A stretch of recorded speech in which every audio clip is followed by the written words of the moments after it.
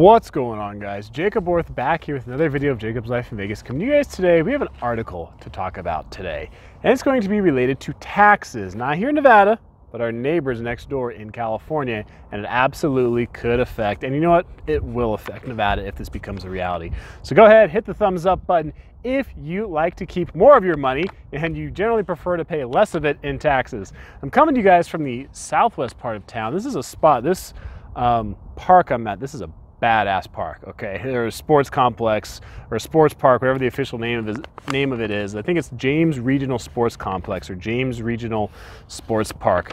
This place is new, and I was driving by and trying to find a spot for a video, and I remember driving down the road here years ago when they had first started working on this, and I thought it was going to be a bunch of homes built, but no, this is a sports park. And I haven't said it's the first time I've ever been to this park now. You guys maybe see the playground, the grass area behind me. There's a splash pad. There's got to be, look at all these soccer fields they have over here. So I see number 5 and 6. So maybe it's just on this side. And it looks like there's, I don't know, what, 4 more? If you look down that way, there's so many just soccer fields and just so much open space over here. This is like the whole block here. It's on Warm Springs. Is the road right over there in the southwest part of town. I was gonna say way out southwest. I'm like, yeah, it's not really that far. I've just never been here before to this complex, so I guess way out southwest would be like, you know, Mountain's Edge or something. So this is a beautiful place. It's really cool. But what's not cool is what is being proposed in California right now by it's a bill that's going through the California legislature right now. And this is an article I got from the San Francisco Chronicle. And the article starts off with a picture. It shows 2 gentlemen in the picture. It says Assemblyman Miguel Santiago, Democrat from Los Angeles, and State Senator Scott Wiener, Democrat from San Francisco, are co-authors of this bill that would raise California's top personal income tax rate. Now remember, California's personal income tax rate is already 13.3%. This bill would raise it to 16.8%. It's already the highest in the country, and this bill would actually raise it another 3.5%. Now, the big kicker for this is that this tax would be retroactive to January 1st. So they would go back and actually tax people on this, which that's the ultimate kicker. I mean, that's awful. I just don't know how else to put it. So we're gonna go through this bill here, and it's actually a pretty short read if you just read it online yourself. But man, there are just so many lines of just political stupidity in this. It is just such gold if you just want to laugh about how stupid some things are, particularly in California. So to take effect this year, this bill would need to be approved by 2/3 of the legislature before they adjourn August 31st. So this is just recent news coming out. So by the end of this month, they would have to have this all figured out if it's going to go into effect. AB 1253 would add a surcharge of 1% to income, joint or single, between roughly 1 million and 2 million, 3% on income between 2 million and 5 million, and 3.5% on income greater than 5 million, bringing the top tax rate to 16.8%. This is the first part of just laughable, just BS when you read this article. If the bill is approved, the revenue would go into the general fund and not be earmarked for anything specific. It's like they're gonna take all this money, throw in the general fund, and just use it for whatever they want. So you can pretty much guarantee this money is going to get flushed down the toilet like so much other money in California. Oh my gosh. It says, however, this is a great quote. I love this one. There is a wide spectrum of incredibly pressing needs for the state at this time, such as affordable housing, the homeless, childcare, and education, said Assemblyman David Chiu, Democrat, San Francisco. Chiu is one of the bill's co-authors. That is great, right? All the typical things you hear come out of politicians' mouths, where the money's supposed to go, those that are most in need, it's gonna help. It's gonna help the children. We're gonna take care of the homeless, even though your homeless situation has gotten worse over the years. You keep throwing money at it and you can't figure out how to fix it. But that's where this money is supposed to go, right? That's where they say it's gonna go, but it's gonna go to the general fund, and who knows where it's gonna go from there. The bill is backed by a coalition of labor unions representing public sector employees and quote unquote, it says progressive nonprofits and equity organizations. Maybe they're going to get some of that money. Who knows? Critics say the state is already overly reliant on a small number of wealthy residents, you think? And should not increase its dependence on them, nor should it encourage them to take their incomes and businesses out of state, especially at a time when work from anywhere appears more feasible. Absolutely. I'm glad there's someone who's rational and someone presenting a good argument for why this is a horrible idea for your local economy there, for your state economy. So that was one counter argument to it. Now listen to these numbers. Listen to these numbers of how much money, how much of the taxes get paid by such a small percent of people in California. In 2017, only half of 1% of people who filed a tax return had 1 million or more in adjusted gross income. So half of 1%. But that half of 1% accounted for 40% of all taxes paid. 40% of all the taxes paid came from half of 1%. That's according to the latest franchise tax board data. The top 3.6% of filers in California, those making $300,000 or more a year in California, they accounted for 62.3% of all state taxes paid. So now the article follows up with another intelligent quote from someone who can actually see why this is a bad idea. Listen to this. California's status as a high-tax state already has resulted in business flight and many lost jobs, and this bill would only make things worse, Robert Gutierrez, president of the California Taxpayers Association, said. The bill would bring the combined state and federal tax rate for California's top earners to 53.8%, over half of your money gone to taxes. And this is another funny part too. With the federal deduction for state and local taxes capped at $10,000, they would not be able to deduct the new taxes from their federal returns.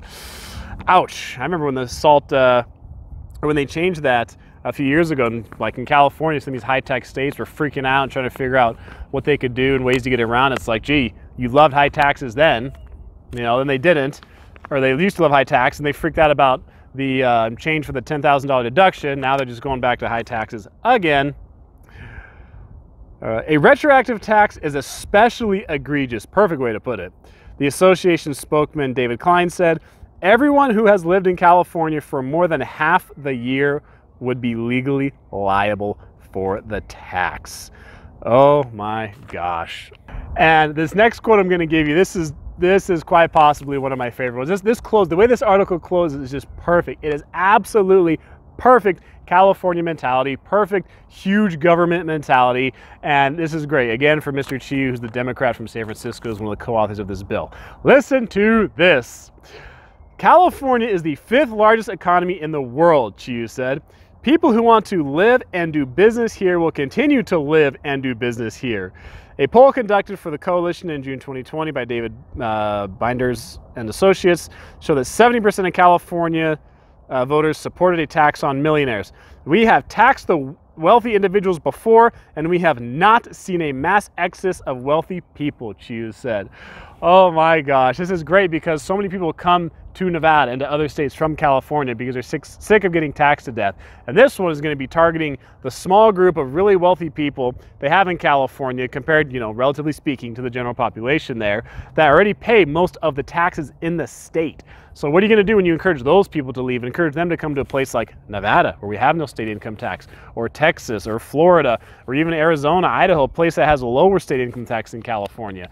I mean, you are just encouraging them to leave. And when I see these comments, I see these quotes from, the politicians here, it is just comical when they love to say, we are the 5th largest economy in the world. Yet you have rampant homelessness, yet your money goes who knows where, yet you have so much more debt than other states. It's not even funny. So what I find most fascinating is the word I'll use. So when it comes to these quotes they get from, the politicians that the people of California, the majority of Californians have elected, is, you get that ending line of, they think that people are going to live in California, they say no matter what, just complete arrogance and, just completely blind to reality to think that things like this just don't affect you, right? You're just going to take more of people's money via taxes, and they're just going to be like, I guess I just lose more of my money. Some people are going to stay. Some won't. Some will deal with it. Some will put up with it, but you're going to have people leaving. You know how I know? Because you already have so many people leaving. Like, the only way you could say a statement like that and actually believe it is either one of two ways. Either one, you're completely and utterly economically clueless.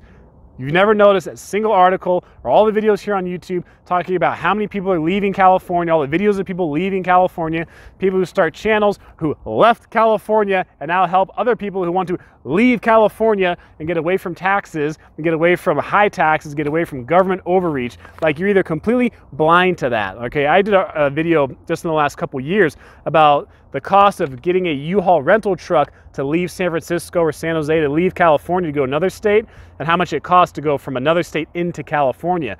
Where it's costing you $1,000, $2,000+ to get a rental truck to leave California because so many people are leaving, the demand is high. Right, we're just talking basic supply and demand here. Like, California government tries to escape that. They try to get around supply and demand, but it exists.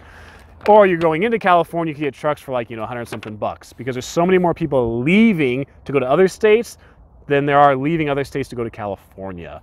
So you're either completely economically clueless or you're just flat out lying. Another part about this article or about this bill and the way this all plays out and all the rhetoric you hear about this is so comical, and it's sad that most people aren't going to look into this, and most people aren't going to even, like, you know, have the thought to go and do any research on this. But when you see the part about saying, right, we have all these pressing needs right now in the state of California. We need, you know, we need this money to go to education. We need this money to go to homeless. We need this money to go to affordable housing. All these things say, we need this money right now. Like, we need this money. This, you know, like, it's, they add the emphasis that it's an emergency to get this money. So you would think that, like, they just introduced this bill now as an emergency response to what has been going on with the pandemic. No. No, no, no, no, no, no, no. If you look at the history of this bill, it dates all the way back to February 2019. This is about a year and a half old when this first came about. Then it was canceled in June of 2019, and now it suddenly comes back to life in July 2020. So you already wanted to do this over about a year and a half ago. Over a year ago, you already wanted to take more money. You wanted to raise taxes a year ago when the economy was doing much better than it is right now. So where was all the money supposed to go back then? If things were going well then, there was no dire emergency going on then, where was all the money, all the extra money you're going to take then? So now you're just using the situation we're currently in as an excuse to try to push this through to tax people more. And this is really just common in California. This is commonly part of the culture in California, the larger culture. There's a lot of people in California who don't like this stuff, obviously, and that's why some of them leave. You know, some of them leave and go somewhere else. So, but part of the problem in California is that is the dominant culture, is high taxes. People love high taxes, and the majority of voters vote for it. Like, they just vote for it again and again and again. They just keep falling for it. Every time there's some tax increase that's supposed to go somewhere, they'll usually vote for it. They want the higher taxes because it's supposed to solve this problem. It's supposed to fix the roads. It's supposed to fix healthcare. It's supposed to pay for this. And yet, where does the money go? It's amazing how many people don't stop and ask that question. Where does the money go? Why should we tax more money, take more money from people when we could just look at the money we have now and see where that's going? But they don't do that. What they do in California is they penalize the high income earners. You penalize your most economically successful people is what you do. So when you're penalizing people who are some of your best economic, make the biggest contribution to your economy, you hurt your economy. That's what you do. So California, they can keep doing it. They'll keep doing this for a while. They'll keep doing this until maybe they learn their lesson one day. Who knows? But I mean, people just keep leaving. That's what happens. They keep leaving and leaving and leaving and going to other places. And that's the trend. That's the pattern.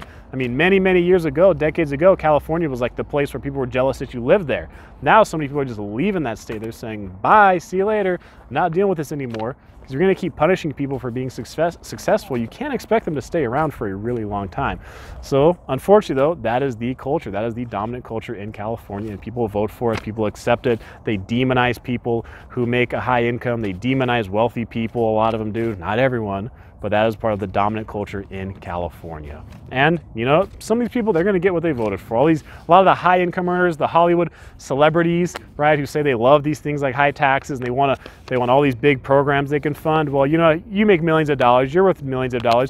You can pay for it. You can lead the way and fund it. You can show everyone else how much you love paying taxes to the government. On a final note, the reason stuff like this passes in California so easily is because for years now, California really has just been controlled by one party, okay? The two major parties in the US are the Democrats and the Republicans. There are more parties than those two, but I mean, obviously we know when it comes to election time, you know, those are the two big players, right? Those are the two that have the most money. Those are the two that, you know, are able to push their cans because of so much of the money they have. You know, independents or libertarians or Green Party, whatever the case is, it's tough for them to compete. Well, in California, as many of you probably know, the Democrats dominate California. That's why when it comes to these things, some of these extreme ideas of like raising taxes really high and things like that, they just pass right through too, because so many of the voters vote Democrat. So there's nothing to stop it. There's nothing to stop it from passing when it comes to state legislature, other than maybe just you have that, time where someone actually, even though they're Democrat, they might actually say, hey, this is a little too extreme, maybe. But what happens so much in California is stuff like this, it just goes right through. And I'll even show you the voting on this, the voting in the assembly in California. There's 80 members in the California State Assembly. Of the 80 members, there's 1 independent, there's 17 Republicans, and there's 62 Democrats. That's how lopsided it is in California. That's how lopsided it is and how hard it is for anyone to stop anything when it comes to raising taxes, because there's just not the votes to do it. And even the way the votes went for this bill, there were 4 Democrats who did not vote. All 17 Republicans voted against it. 1 independent voted for it, and all the rest of the Democrats voted for this bill. 58 Democrats voted for these higher taxes. So every Democrat who chose to vote voted for higher taxes. The 1 independent voted with the Democrats to raise it, and the 17 Republicans all voted against it. You can see it in the history. I'll put the links for this stuff down below. But that's really the reason why California's in this situation is. That's really why you keep seeing things like this keep happening in California, because it's pretty much a one-party state that controls everything, and that's why stuff like this just goes and there's nothing to stop it. There's usually no hurdle, nothing in the way. So if there's going to be a higher tax at some point, you can pretty much guarantee it's going to be coming. Where the money goes, who knows, right? Who knows where the money goes? It's just money taken out of your pocket to give to the government. So guys, like I said, if you prefer to keep more of your own money, go ahead and give the video a thumbs up. I appreciate you guys checking out this content here. I'll put another cool video right over here you guys can check out. That is it for this video. I'm Jacob. This is My Life in Vegas.